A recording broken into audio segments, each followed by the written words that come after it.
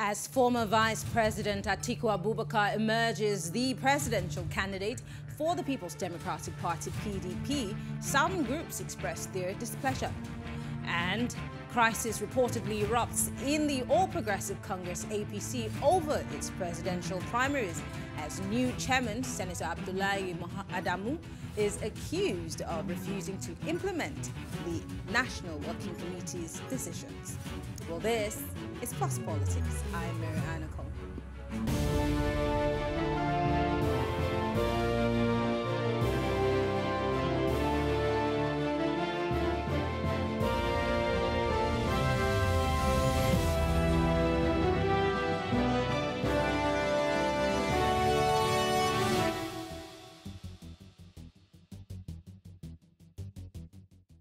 Former Vice President Atiku Abubakar emerged the presidential candidate of the People's Democratic Party (PDP) for the 2023 elections in the party primaries held over the weekend.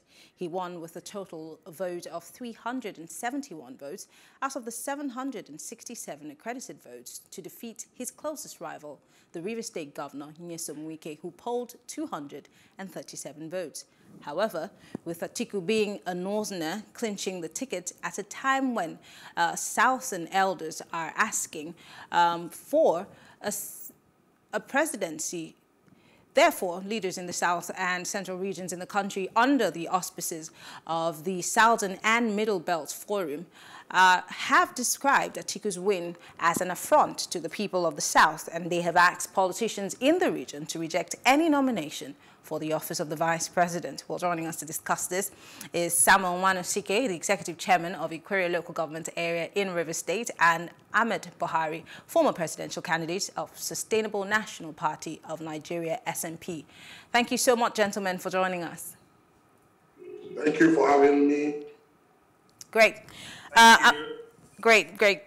I'll start with you, Samuel. Let's look at what transpired over the weekend in Abuja with the emergence of the former Vice President Atiku Abubakar.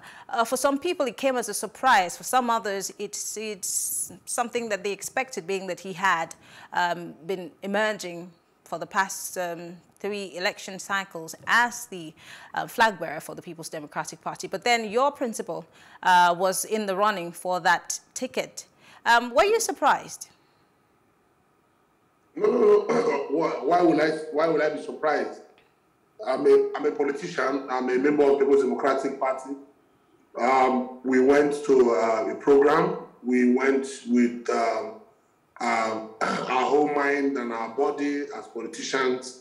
And as politicians, we always tell ourselves when we go for every election that we will win.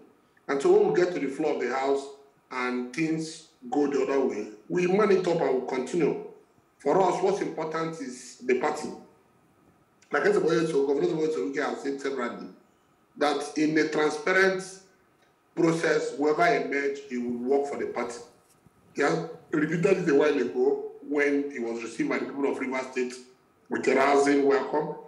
He told them clearly that he stands with the party, and that it's unfortunate that the same certain elders who are clamoring for power to be brought back to the South fail to have a mechanism of calling those people they were elected as governors from the southern states to come and stand by and do that which they have told the people of the South that they will do.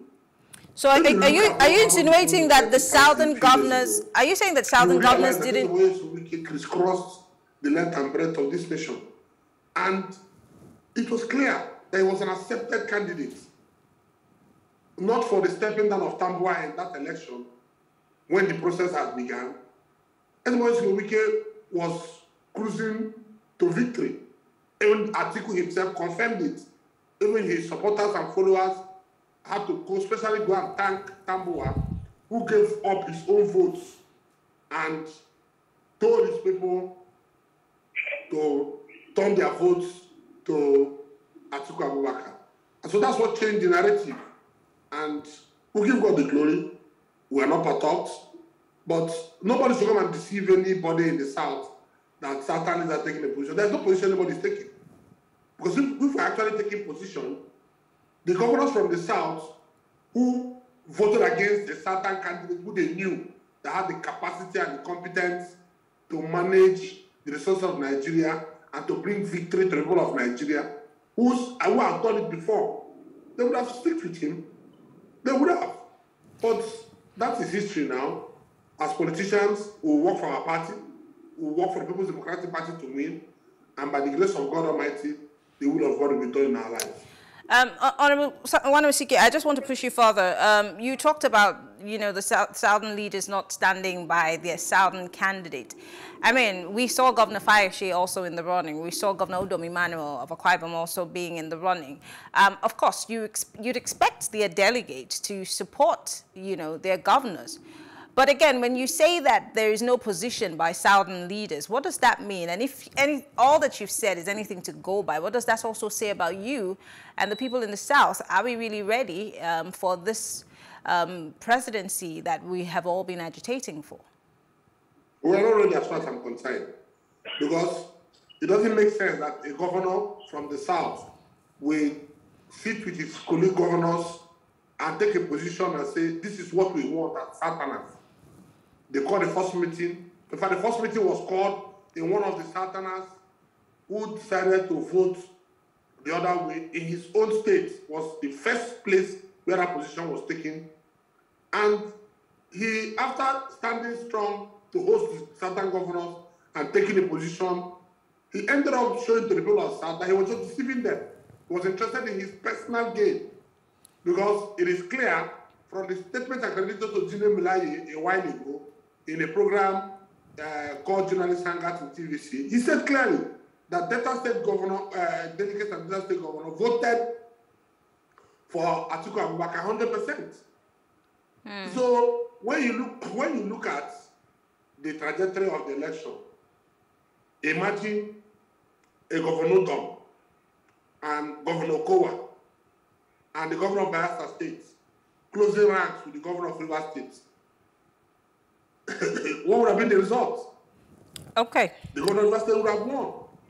So for us, that boy is aware that this election is not for him to win. But he has decided to play the game he wants to play. It is right. He has decided to play the game he wants to play to serve the interest that he feels he should serve. Okay.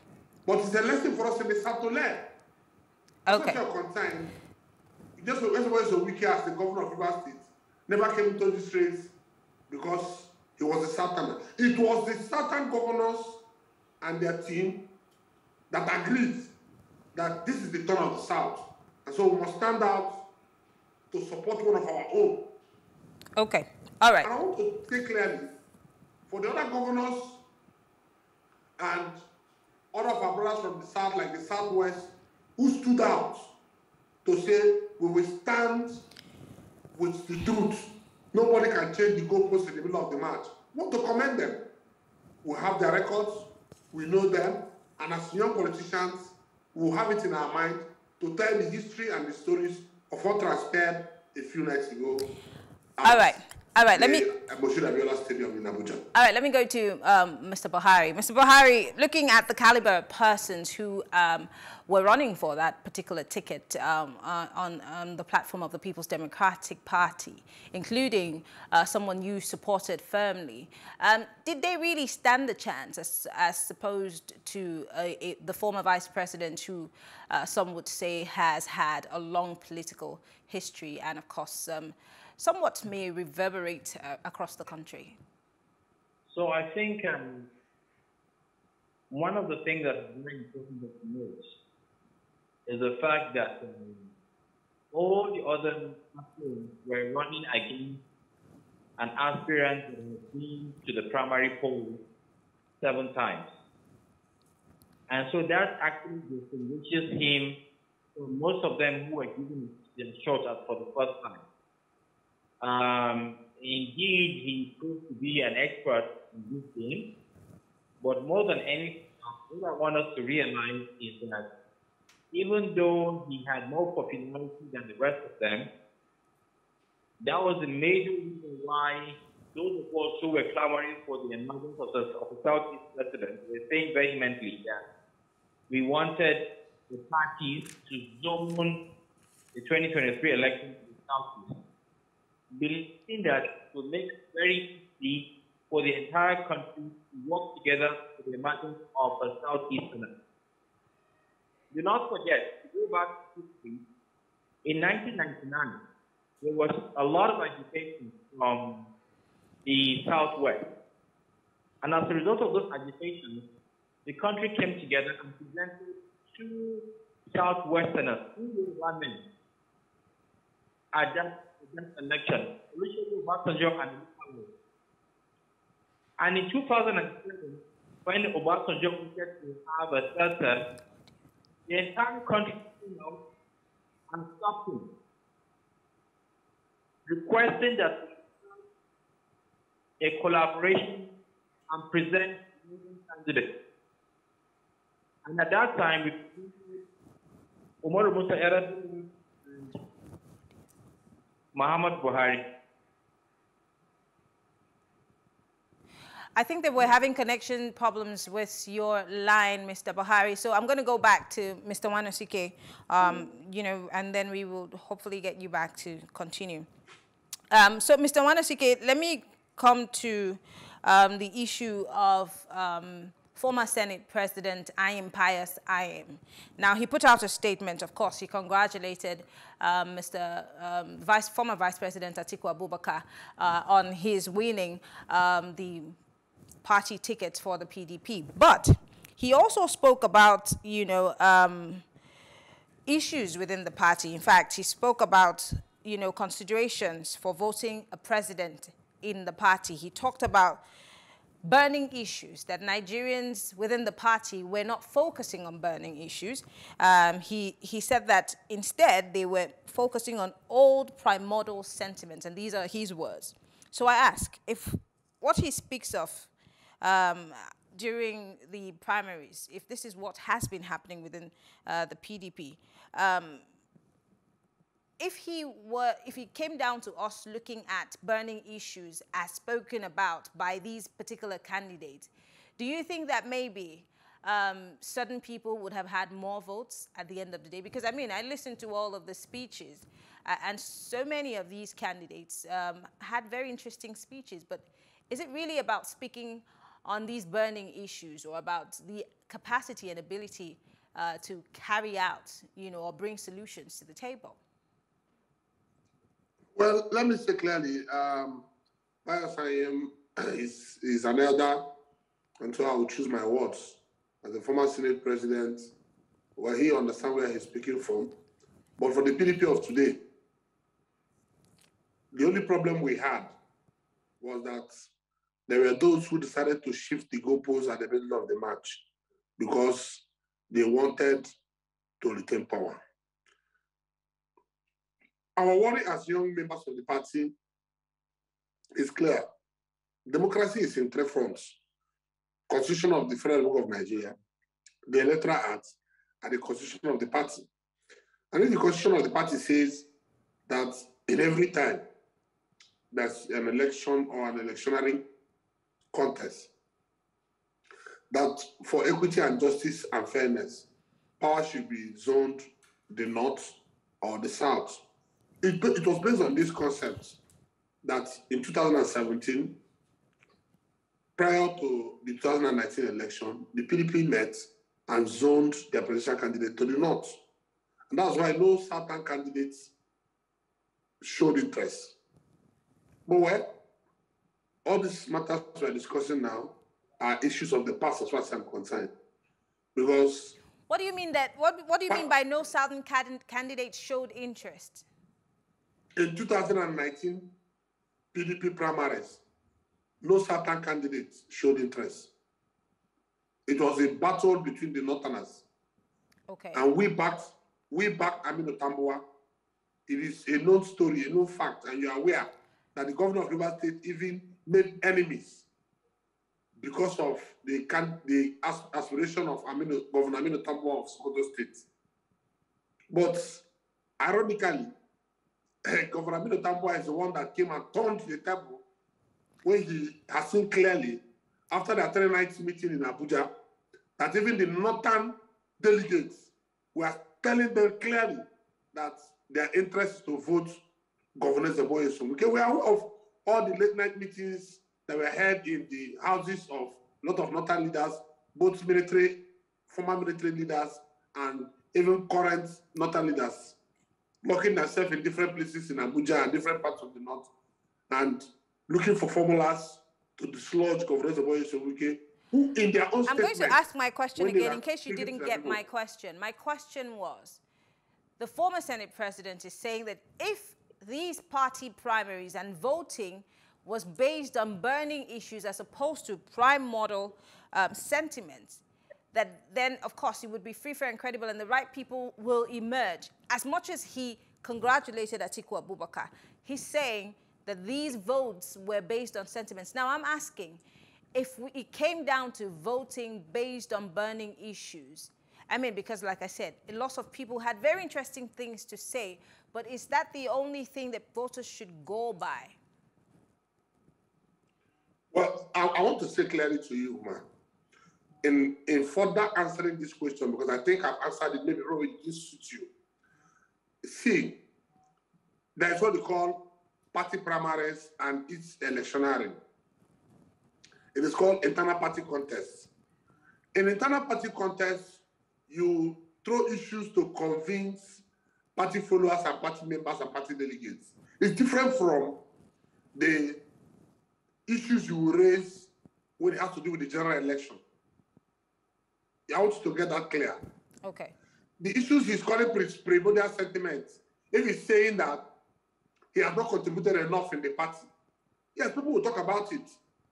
If we say that he has abandoned the party in the past, when the party had crisis, yes, people will talk about it.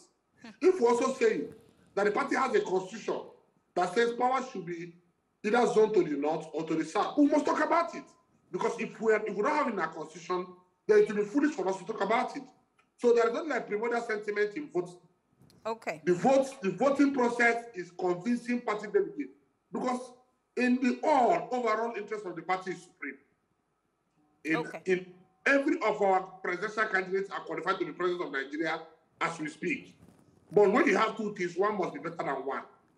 Okay.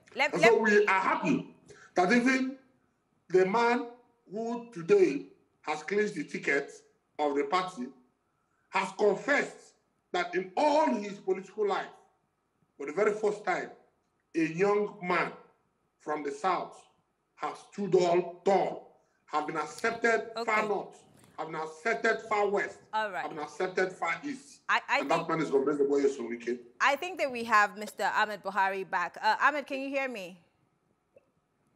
Oh my goodness, I think we lost him again. But let's move on to other issues.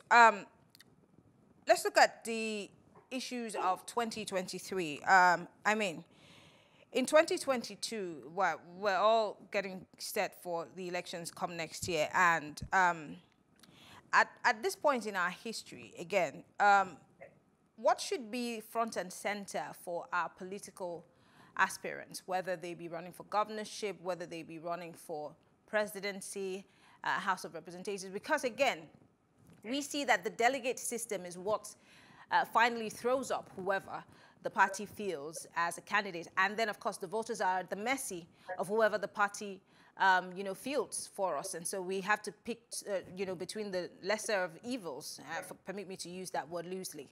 But should we not in any way be talking about how educated enough the delegates in political parties should be, sensitive also enough to be able to pick the right person, again, not just because of what they have done within the party, but if they're capable to run a country? I ask because we have President Buhari, who everybody, literally everybody, spoke up for and said, oh, he's capable of doing certain things and changing the course of things in Nigeria. I'm wondering, has he been able to fulfill that? And if the PDP and every other party does not look at that from a delegate system, will we really be able to get the Nigeria of our dreams?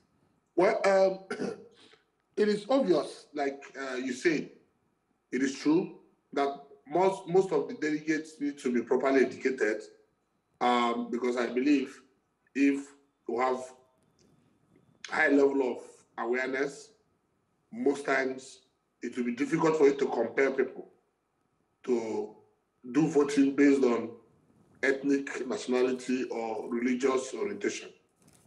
And so it is very, very important that political education must be part of the things. They can be aware of what is expected of them. Having said this, we must understand one thing in democracy. If we truly want to practice this democracy, which is a borrowed culture, which we understand that is even the best, simplest of form for people to govern themselves, we shouldn't borrow some parts and throw some away. No. For instance, in the American system, when they say in the Republican Party, these are our rules and our regulations, they stick to it. When they say in the Democratic Party, these are our rules, our regulations, these are our ideas, they stick to it. We are saying that people should please allow the rule of their political party stand. You don't change the goalposts at the middle of any match. It's not acceptable. And I think what we see going on in this country will only change if a lot of leaders stand up to say, never again will we allow ethnic sentiment, religious sentiment, and the color of a man's skin and his tongue decide our conscience during voting. No. Interesting. We should be able to look at people based on the content of their character, their capacity and their sincerity. When they say they can do a job, it was all President Buhari promised Nigerians. He has not done any one. No one, not one. And that's why we're saying all his candidates put together who have worked with him, none of them are qualified to be president of Nigeria because they were there with him. Okay. When he had the opportunity to manage Nigerian resources for 8 years and nothing has been offered to Nigerians. All right. Let me try again. I think we now have Mr. Ahmed Buhari. Mr. Buhari, can you hear me? Yes, I can hear you. All right. Quickly, I just want to squeeze in two questions to you. I posed the question to Mr. Wanosike. The person that you supported, the Senate President, former Senate President Ayim Paris Ayim, had raised an issue with, sentiments, primordial sentiments within the party, and this particular primaries that, ended over the weekend, and he talked about looking at burning issues. So, and we're also looking at the scores during the primaries. So I'm asking, if it came down to it, if what he's saying was anything to go by, do you think he would have garnered more votes? And secondly, many have actually questioned, the P.D.P strategy in winning 2023 with a northern candidate emerging, being that a lot of people have been pushing for a southern candidate, and of course many are saying let different political parties zone, their tickets to the south. In fact, there are several groups who have said that they will not support any political party that fields a northern candidate come 2023. So in those two-pronged questions, I'd like to hear your thoughts. So this is what I think. I think the P.D.P put together a very transparent exercise. The primaries was clean, it was open. However, the players played the politics the way they did. From my own perspective, as much as I have been clamoring for the emergence of an Igbo president, on the day of the election, I could clearly see that the South wasn't prepared to win that election. I'll give you an example. One of the master strokes on that day was when someone clearly said he was giving his support to Atiku. Now, what I would have expected from the southern contestants was for them to quickly rally around each other and agree to support one of themselves. If they had done that, we would have a fiercer battle. But it didn't happen. And so the delegates were convinced that, we'd rather stick to whoever is going to likely win. this is not to forget that there are some delegates from the north who voted for Wike. Similarly, there were delegates from the south who voted for Atiku. Again, my only resolve to all of this is the fact that Atiku has clearly proven himself to be a nationalist over the years. So this kind of gives me some comfort, believing that more than anything else, the country needs a unifier right now. This unifier is somebody that is going to make us remember that we are first Nigerians before we are any tribe or religion. So my appeal to all sides of the divide is that we should look forward towards progress, towards peace, towards unity, and towards a nation. Quickly, let me ask you this. This is not the first time, like I said in my opening, that the former vice president is emerging. He's been emerging every single time, and he has lost. And that's why I asked that question. But again, is the PDP, again, setting itself up for failure? And what's the guarantee that Atiku will win that position like for the party? Atiku Abubakar has emerged, has presented himself for the primary election 7 times. And out of those 7 times, he only emerged in 2019 and now 2022. So it's important for us to get this correctly, to know that in all the times he has tried this, he's only been lucky to emerge twice. In 2019 and then this time around. And those 2 times, he also was unable to win the general elections. So I ask again, is the PDP setting itself up for failure? Or what has Ahmed changed? Buhari won the election, the primary election 4 times before he eventually emerged as president. So again, these are all the dynamics of the policy. Okay. The fact that he has tried it 7 times and emerged just twice, it is very, very possible that he could win this time around. Do not forget that it's going to be contested against APC. And APC has got to put his game correctly. Otherwise, Atiku might just eventually become a president. So we look for. Okay. Well, unfortunately, our time is fast spent. I want to say thank you. Ahmed Buhari is a former presidential candidate of Sustainable National Party of Nigeria, SNP. And, of course, Samuel Wanusike is the local government chairman of Ikwere local government in Rivers State. Thank you so much, gentlemen, for being part of the conversation. Thank you for having me. All right. Thank you all for staying with us. We'll take a quick break, and when we return, we'll be discussing the upcoming APC primaries and the strategies and plans it is going to be deploying for the coming election. Stay with us.